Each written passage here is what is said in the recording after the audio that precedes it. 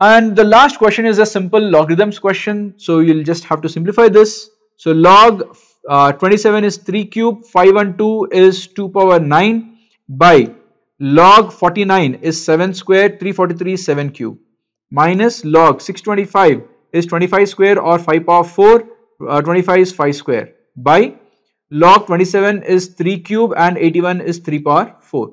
So this becomes 9 by 3 log 2 base 3 divided by 2 by 3 log 7 base 7 is 1 minus 4 by 2 divided by 3 by 4 because log 5 base 5 and log 3 base 3 will be same. So this will become 9 by 3 into 3 by 2 log 2 base 3 minus 4 by 2 into 4 by 3. So 3 goes, so you'll get 9 by 2 log 2 base 3 minus 16 by 16. So in fact you can cancel out 2, so instead of 16 you'll get 8 by 3. So 9 by 2 log 2 by 3 minus 8 by 3, which is option B. So this is a mock where if you kept your cool, you could have answered quite a few of the sitters like we have just seen. Otherwise you will get caught up in some of, there are 2 or 3 trappy questions which are very lengthy, shouldn't have gone into them.